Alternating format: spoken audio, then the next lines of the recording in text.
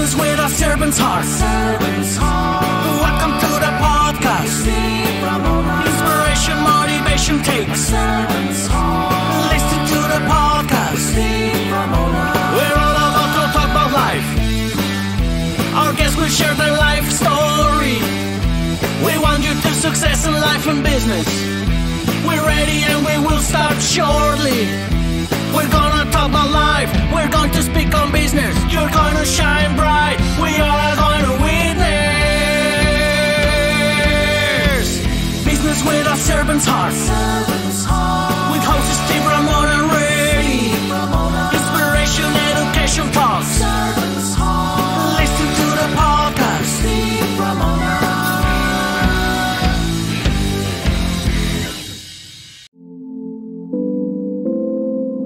Welcome to the world of a business owner, juggling a whirlwind of responsibilities 2 to 5 years into the journey.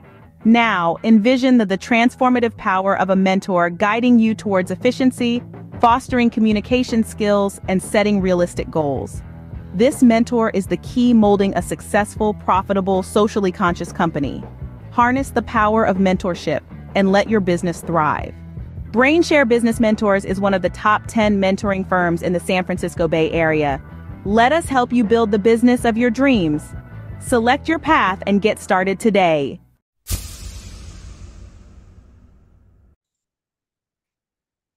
Welcome, everyone, to Doing Business with a Servant's Heart podcast. Doing business and life with a purpose, serving others and achieving success. I'm your host, Steve Ramona. We created this show for you because we want everyone to be motivated, inspired, and educated to learn how to do business and live life to make an impact in the world. How will you serve today, and what impact will you create today as you listen to my two incredible guests? Yeah, I got two guests today. Two for the price of one, as Chase said. I want to thank my sponsors, brainshare.us. They build a business that works without you. Discover how to create a self-sustaining business that thrives even in your absence.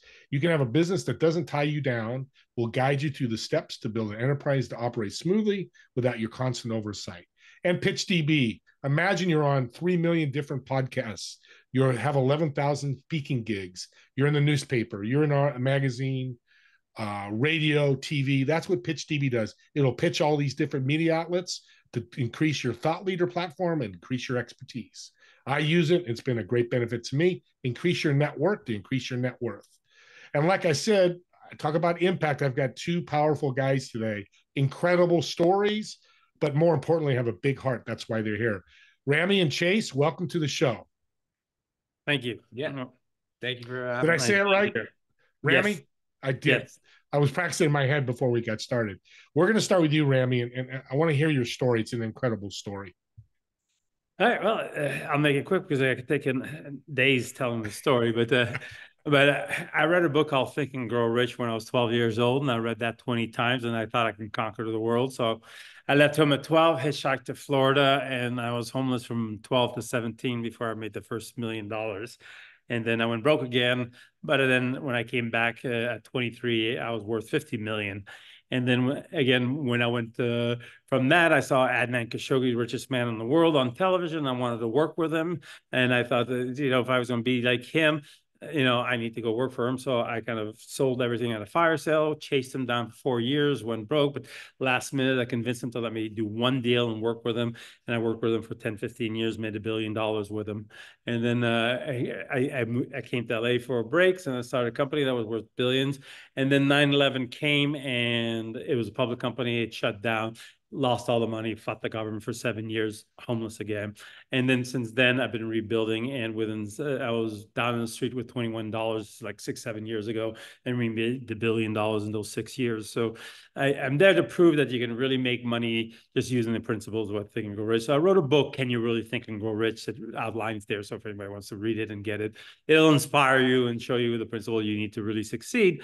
But at the same time, being homeless, it became my cause. I do that a lot around Christmas time. I go downtown to to LA here and give away $20 for all the homeless people, 30,000 people. So that's my thing I do in Christmas and stuff. And I always want to give back, because if you read all the great industrials in the past, like Rockefeller and Getty and all those guys, they at the beginning they made money, but at the end it was a competition who can give away all their money. Even Mellon was in there, and he was upset he died before he could give away all his money. So part of really building is at the end is really to give back. So this whole thing is now giving back. I'm at a stage of my life, man, up now I want to give back. And that's why I started my own charity called Independence Empowerment Initiative, which is website is ie-i.org. And I work with Chase under Wishes to help now raise money. And we do something really special, because the homeless problem is a big thing for me. So I've decided to really fix it. I thought, because I really think big, to fix it in one shot. So I'm building a whole city. I'm actually taking over a whole city that fits 1 million people, and I'm building the whole infrastructure of homes to be able to move in every single homeless person in the country, and all the vets, all the low-income people. So this city will have all the services and all the support of the government services. So it'll create a new America. There won't be a homeless person in America left by the time I'm finished in 5 years. So that is my goal, and that's what this charity is all about. I mean, you guys told me this is a story, but holy crap. I want to recap real quick. 23, you had 50 million, right. Lost it, became a billionaire with a B, lost it, became a billionaire again, lost it. So you lost $2.2 million, $2 billion, $50 million three Probably times. more than that. Well, let's use 3 billion. Yeah. 3 times. And you're sitting today with Chase, doing really well. There's no black hole for you there. No, I'm not afraid of anything. I just go after what I want, and it's all about action, taking action, and things that you want to do. And this has been a dream for me for years and years, to build a city. I always think big. I say, how do I solve the problem in America in one fell swoop? And I came up with this idea. And luckily, there was a city that was built 60 years ago that nobody moved in California here, that is built with all the infrastructure for 1 million people. So now I'm buying up the city, and I'm building out the city, and we're gonna start moving in homeless people in the next 6 months, and hopefully fill it out and clean up all the problems, and hopefully have the support of every single city, state, and federal government, and get billions in grants, and hopefully lots of people will donate to be able to help all these people. Not only does it help all these homeless people, but like in San Francisco, it is crime and destroys real estate value. So all of a sudden we get rid of a lot of the crime, real estate values, and these cities will flourish a lot better if they can take care of that one problem. And they all can come to California, and it's a beautiful city, full of sun and everything else. And this is going to be a city that is fully green. So there's going to be everything is electric cars powered by hydrogen, solar systems. So it'll be an example of what a city can look like, zero carbon. Plus, it takes care of the biggest problem we have in this country at the same time. So this is a really huge charity, and Chase saw it, and that's why we partnered up, because a lot of what he does and a lot of the things that will go through him will go to this charity to help all these people. Yeah. Well, real quick on a side note, Steve Ramona City sounds good. So if you need my name to name the city, sure. I'm kidding. Billy always going, oh, that's great. But that is so cool, because I'm in California. So I told Chase, Northern California. It's an audacious goal, but you're going to do it in 6 months is the goal when it's going to open. Well, I've already started. I mean, it's been working. I've already buying up all the land and stuff, but in 6 months, we'll have enough to start bringing people in. And so we're starting on the infrastructure, but the whole thing is now buying up the whole city, which we're doing. I'm putting every dime I have extra into this, and I'm bringing other donors and stuff, and soon we'll get grants from the government and stuff to really accelerate what we're doing. But it is a dream, and it's something that has now become real. So it's no longer just a maybe or a thought. It is really being created right now. God makes angels, and you're one of them. That is an incredible story. I know you're so humble, Ramy, and I appreciate that so much. And what did your experience as a homeless person help you today? I know it's hard to say, because I don't want to be homeless and have to learn a lesson, but you learned something. Yeah, well, I learned a lot. It gave me a lot of time to study, but I didn't stick around. Like when I was homeless, I wasn't with a homeless population. I was on my own because I didn't want to change my thought. But I I am an example of what a homeless person can be, because I was 12 years old, Arab descent, in the streets, and I was able to build $1 billion many times over. So if I can do it, anybody can do it. So I know I could take these people that are homeless, who have nothing to do, put them through our system, rehabilitate them, inspire them, create jobs for them, and create lives for them that they never imagined before, and make them back part of useful society instead of being a burden. So that's the goal, is to show me as an example of what I can do in this city, and create people that will have businesses there, that will work, that will really clean themselves up and be part of a useful society, be useful again. And they can stay in that city afterwards, or they can go back and live anywhere they want, but they will be totally clean, fully educated, and ready to just be back part of what America is known to be, a great country that creates great wealth for people, and have opportunities that's beyond. And these people, this problem is becoming bigger and bigger, and people have neglected these people for a long time. You start a podcast, you never know what you're walking into. This is a door I'm glad I walked into. Exactly. I appreciate that. And on a side note, audience, Think and Grow Rich, I read it 2 years ago, and it's changed my life. I've had more abundance in my life the last few years I have in 20 years. So very powerful. Chase, after all that, I'm going to jump into you about wishes and how you've partnered up with Ramy. Tell us about what wishes is about, what your goal is. Yeah, well, so the macro problem that wishes solves, and I don't know how you follow that story actually, but the macro problem that wishes is actually solving is transparency. Donors today don't have the ability to understand what happens to the money after you give it to a charity or to a cause or to a crisis. And 81% of donors that were surveyed, just recently by the Family School of Philanthropy showed that people they would give more if they understood what happened to the money. They just want to understand the impact that they're giving. And so, if you look at the model of like Charity Water has been very successful at raising donations, but they're pretty clear. I mean, if you don't know them, give to the mission. If you do know them, they understand that they have a real business. And any big organization that's raising money for something good is they have people costs, they have overhead costs, they have things that actually cost to run the organization. And so, but donors just want to understand, and I think the generations that are younger than us, they're all technical. They want to understand what happens to the money. And the reason why they don't like platforms like GoFundMe anymore is because it's black box. Once you actually put money into a bank account, that's it, and ultimately you don't actually understand what they're doing with that capital until you see them on social media, on a plane or in Cancun tanning, and you're like, well, wait, didn't she have cancer, or didn't she have, whatever that situation is. So really just bringing transparency, tax deductibility, and rewards for social good, and bringing that connection back in charitable giving, because there is no connection when you give anymore. You lose that connection because you actually really never understand what happens to the money. So our thesis is, if people understood what happened to the money, they'd give more and more often. And our goal and our mission is also audacious, and is to help 1 billion people in a positive way. And so I love that. Yeah. In our nonprofit, essentially, we partnered with Ramy to help this initiative, but as a nonprofit, because all donations go through the public charity. So anybody can raise money for anything or any cause or any individual crisis, and still get a tax deductible event by going through the charity, and it's free to anyone to use. So, oh, that's fantastic. In your background, you've been a very successful businessman, and you're humble too. That's why I love you guys. What did you learn in your background in your business that you did that get you here, or what got you here?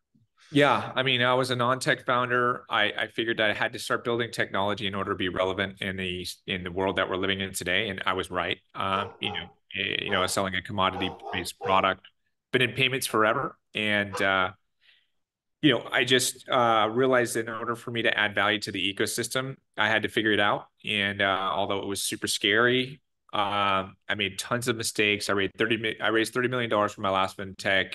I built it to about a $500 million valuation, and was able to have an exit. But it was like burning the candle on both ends. It was probably one of the worst and best experiences of my life. Best in the fact that I learned a whole bunch, but worse in the fact that it was like so stressful. I was learning this through the school of hard knocks. I had no experience. I had a team of 200 people, limited process, so it was just it was a real mess.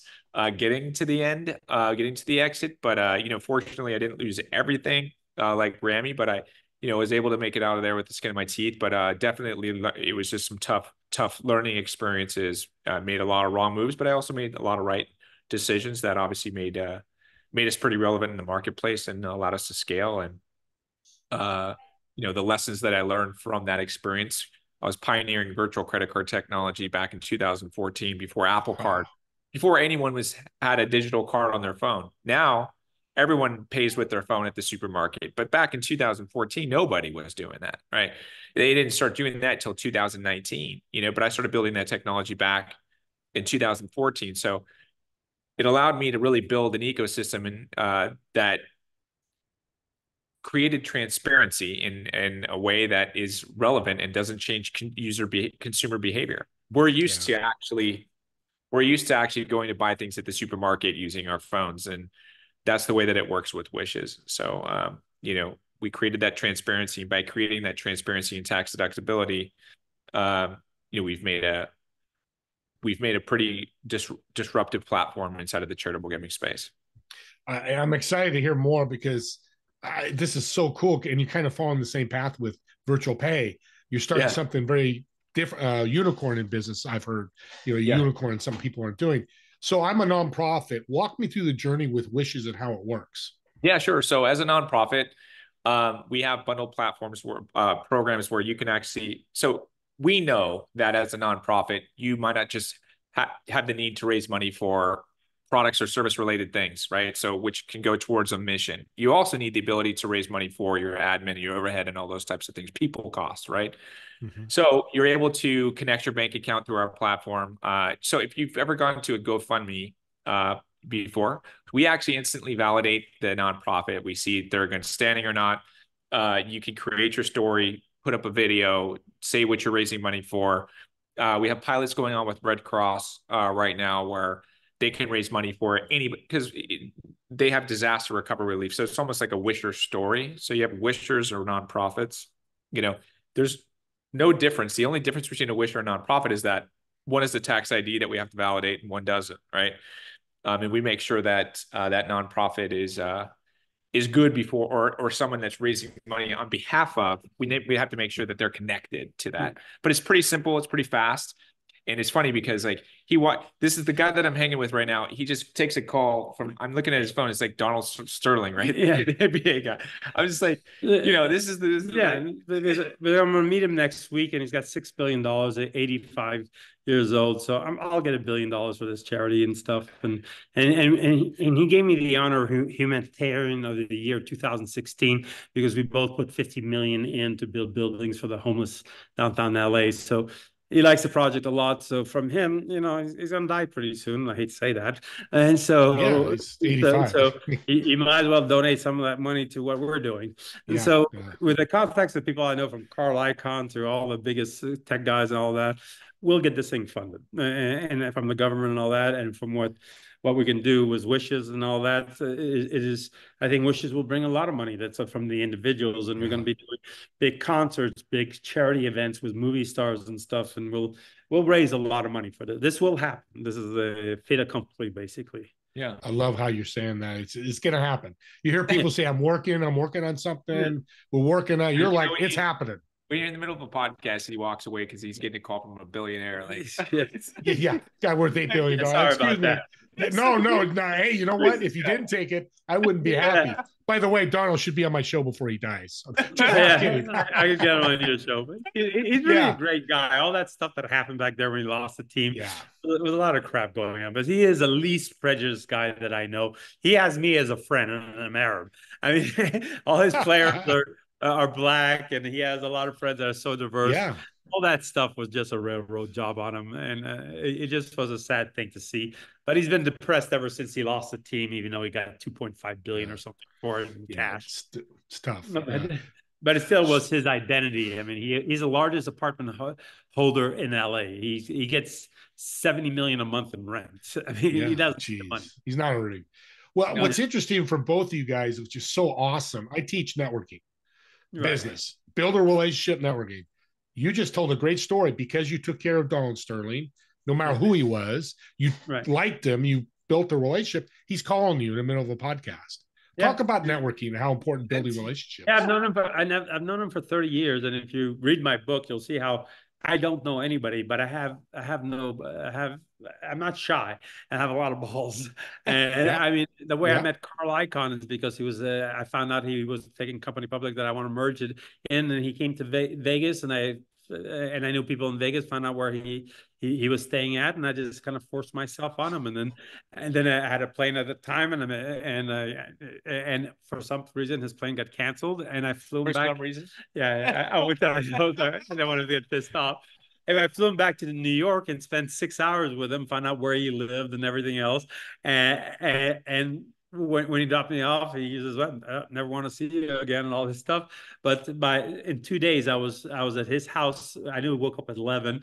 At 7 in the morning, I was there telling the maid, "Oh, I'm Carl's guest. Where's my room?" And she didn't know. She gave me a room. So I was sitting there at breakfast, and he comes down with his wife, and he starts saying, "I'm going to call the police," and yells at me and all this stuff. And I said, "Just calm down. I had a heart attack and all that." But within 2 weeks, I closed a $400 million deal with him. So you build relationships. My Rolodex is 7,000 people. Just rewind that back for 1 second. So, like, please do. Just imagine Carl Icahn, right? You come down at 11 o'clock and you see this guy. He's drinking coffee at your table that you just told, like, not to. I mean, that's the craziest story. I mean, like, it's just. But it's all true, and you're gonna ask him. But it takes that much because you look. Yeah. To me, is what do I have to lose? He's going to call me and throw me out, have the police throw me out, big deal. But if I win a $400 million deal. So you just have to look at the win-loss rate. And don't be afraid, even though he's known as the most terrible guy and insults you. He uses the F word every other word. He was insulting, attacking me, and all I did was smile and say, "You're gonna have a heart. Just sit down and have your coffee," and stuff like that. And then eventually he had to calm down. He had nothing else to do. He yelled himself out. Yeah, that's such building a relationship. That is incredible. Yeah, we did 3 deals together afterwards, and But I've done that with everybody in my life. With Adnan Khashoggi, when you read about it, 4 years of chasing him down and stuff. But even Donald Sterling, we were at the same restaurant together and stuff. I didn't know who he was, but somebody thought, "Oh, he owns the Clipper." And then I just quickly looked at it, and it's the only profitable team in the league, or most profitable. So I just went to his table and complimented. I have to compliment. I know you get attacked about how you think, but you created a profitable franchise, and that is really huge. And how you did that, I am really, I have to give you a good. And from then, I went to dinner with him almost 2-3 times a week for 20 years, and spent time with him and built that relationship. And same with Hefner or anybody. There's nobody you can't get to and build a relationship if you want to, because people are just people. And if you listen to them and what they want to hear and not be, then you can have a connection. So this is all about building relationships. And just Chase, I took a page out of his book though for this connection. Actually. So I just slapped him on as CEO, and I just like, you're the CEO. I read his book, and I was just like, I heard those stories, and I was like, this is something Ramy would do. So, that's what I'm saying. Anybody can do this. Well, here's the thing, though. In the lesson audience, you need to learn. Homeless twice, 3 times or twice? 4 times. 4 times. At least. You still asked. You know how many people, and you probably Chase too, you talk to, we'll ask them. What's the worst thing that happens? I asked Lee Steinberg to be on my show. He came on my show. He says no, done. That's okay. Yeah, it's okay. And the first no is never the real no. You just haven't convinced him. You haven't given him the value of him being on the show. A no to me is just one step closer to a yes. So I get more no's in my life I can count on before I get a yes. I wait for 30 no's before. I love it. So it's really one, you got to believe in yourself that you can do it. And that's all the principles from Think and Grow Rich, if you read it and all that. Once you believe in yourself and have a goal that you want to achieve, there's nothing can stop you. Opportunities will come to you. Your universe will open up to you and give you all the opportunities. And you just have to take action then at that point and make shit happen. And that's what I do. And then that's what people who succeed do. They take their ideas, because a lot of people who think about things, wish and dream. If they don't take action, it's just a dream, a wish. But if you take action, it becomes real. So everything I do, I take action instantaneously and make sure I do something every day to move forward, whatever I decide that I'm going to attack. So I say you're not special. You're only special. That's what I tell about myself. I'm not special, but you're special because you took action. By the way, I think I read Think and Grow Rich 2 years ago. Last year was my best year in 30 years. Yeah, I'm telling you, those principles, you should Works. pick up my book, Can You Really Think and Grow Rich? But I have 28 extra keys that I learned from living it, that you should read that book. It should inspire you to even do even greater I've got it on things. Amazon right on my tab right here. As soon as I get off here, it's ordered and it's here tomorrow. So I've Good. got it ordered. You're gonna love that It's a book good and read. study it and read it over and over. And there's nothing you cannot achieve. Just like in my mind, there's nothing too big. The limits that you put on yourself are the limits that you have. Because Yeah. I have no limits. That's why I could build a whole city of 1 million people to house the homeless people. Yeah. Because Yeah. I think that much and I think it's real and it can happen. So I'm making it happen. So you got to think that big, or you'll achieve only the things. You become what you think of most of the time. And if you're a doctor and you think about being a doctor, you study medicine, you study journal, treat patient, you'll become a doctor. You don't become a businessman. So you become what you think. I think of building great things all the time. So that's what I do all the time. So Yeah. that's you just got to shift the way you think, not what you do, and then automatically it becomes what you do. That's why it's a good partnership. You guys have the same mindset. Yeah. Yeah. No, I'm excited about Wishes. What they can do with this. This will be huge, help a lot of people, definitely help what I'm doing with my charity and everything. So the things that he can create for so many people is so big. And if he does 1/10 of what he says, it's enormous help for everybody. And what he does for my charity is so huge. And I think you should pull up the site right now, ie.i.org, and see what I'm really building, and I show you how real it is. And you should tell everybody about it because, we're already accepting donations and stuff like that. And you got to help along with this project and see the progress as it comes along. I'll put it in the show notes so people have access to it, and have them read as well as your book. See how real it is. Yeah. No, I want to share this out. Definitely. Yeah. Chase, we're running out of time. This has been such a great show. This is what I think podcasts are coffee conversations. Yeah. We're sitting at a coffee shop and we're having this banter back and forth. It's so great. But I'm so excited about Wishes. I'm going to support you. I'm going to get some, as I told you earlier, we're going to get you some connections. But what's the future look like for Wishes? I mean, the future is we're about 3 weeks away from launching the platform. We have tens of thousands of pre-registrations on there, tons of nonprofits that are already on the platform, and the marketplace is full. So we're just looking to scale this to the moon and really just help as many people as we can. Because of the fact that it's transparent, we believe that donors will feel more confident donating to whatever it is that they want to donate towards. I mean, if you take the example of the homeless guy on the side of the road, most people won't actually give him money. Why? Because they are afraid that he's going to go spend it on Jack Daniels or something like this. Now, imagine there's a world in which you understood exactly what that homeless guy was going to use that money for, right? More people would donate to that homeless guy than not donate because of the fact that they understand where the dollars go. And I think the power of that is not to be understated. I think it's there's big power in that, and the more the donors understand, the more donors will give, and I think that we'll be doing billions of dollars within a couple of years through that platform, helping causes and charities and those in need. And so there's a big, powerful platform to support those initiatives and really kind of empower the initiative that we're going after together with the homeless. Yeah. God bless you both. Yeah. And we're not only attacking the homeless, we're solving the veterans problem, the migrants problem, the affordable housing problem all at once. I mean, refugees. I can see that. All at once in this city. The system is going to be in place to where they move from one to the other until they get to where they're fully trained, fully capable of really living a full life. That's awesome. I want to thank you both for being on. It's such a great story. It's such a great business, and you're helping nonprofits because that's the backbone of the world. I think. Yeah. You help nonprofits, changes your world. Yeah. And any last comments? Who's listening to this should think giving back, makes you feel good. What are you going to do with your money? Spend it on what? Especially as you get older in age, why not give back? That's the whole thing. And what's the purpose of life and things? And that's why all these great industrialists and everybody that reaches to an age of maturity understand that giving back is the most important thing you can do in your life. So if anybody's watching this or giving to Wishes or my father, it's like giving back and you feel good. I mean, it's better than buying some worthless thing that you'll never use or something else. just to work with charities and stuff, even if it's not mine or Wishes, find a charity that you really care about.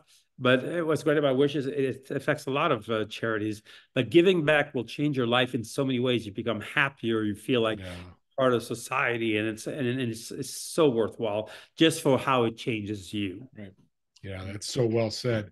Well, thank you guys again. Appreciate you being on. I love that. Get an update down the road here, bring you back, see how we're doing with both, because I think a lot of people will be very interested in this, and we'll stay connected. As I said, I got connections for you, and use it. Listen to this podcast. Use the reverse and forward buttons. These guys said a ton of great things that can help you and inspire you, motivate you, and educate you. So use those buttons. We'd love for you to watch the whole show, but use part of it and learn, educate, and grow. Like Think and Grow Rich. Use this information to do that. I've got a TV show every Friday, 2 p.m. Pacific, 5 p.m. Eastern. Together We Serve. And also don't forget about my swag, my hats, t-shirts, hoodies that say doing business with a servant's heart. Let's spread the message out like these great messages that Chase and Ramy talked about today. Let's do the same thing about being a servant's heart. And as always, I want to thank you all for watching and listening to Doing Business with a Servant's Heart. See you all soon.